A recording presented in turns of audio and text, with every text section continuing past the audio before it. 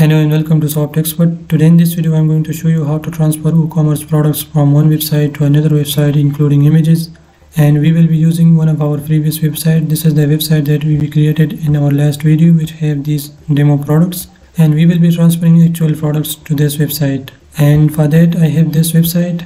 This is just a temporary domain, and if I go to products, and here I have these products, and we have 462 products in total. We will see how we can export these products from this domain, from this website to this website. So let's see how we can do this. So the first thing is you can log into a WordPress dashboard to the first website, and here you will have to export these products.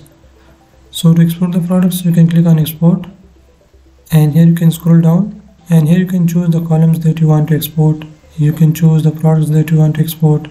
You can choose the categories only, and so on. But if you want to export all the products, all the columns and all the categories, you can leave these as default. And then make sure to check this box to export the metadata also, and then generate CSV. Now this will generate a CSV file, and then we will have to import that file to that website. So I already have this CSV file, but let's wait for this, or let me show you. And this is the CSV file for that products, and you can see the size is just 1.7 MB. So we just need to upload this to our WordPress dashboard to the new website. So for that, let's go to our new dashboard. So this is the dashboard for this website, and here I'll go to products, and as you can see we have 61 products here. So we will need to remove these because these are just demo products. Let's view all, and we'll select all, bulk action, move to trash. And now we don't have any products. Let's do the same for categories. So to remove all categories, and here we have 69 categories. So let's select all, we'll choose delete, apply. Again we'll select all, delete, apply, and all categories deleted. Now we can go back to products, and this time we will choose import, and here we will choose that CSV file. So just click on choose file. So I'll select that file, we'll click open. And you can check this if you have existing products, but I don't have any products, so let's click on continue. Then this will take you to column mapping page where you can map the columns based on ID, type, and so on.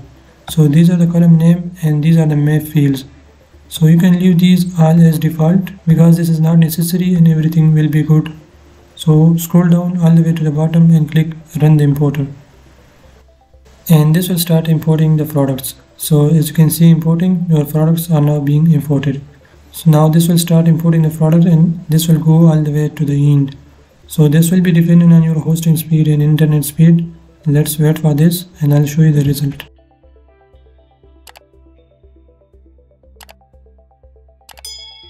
And done. Import complete.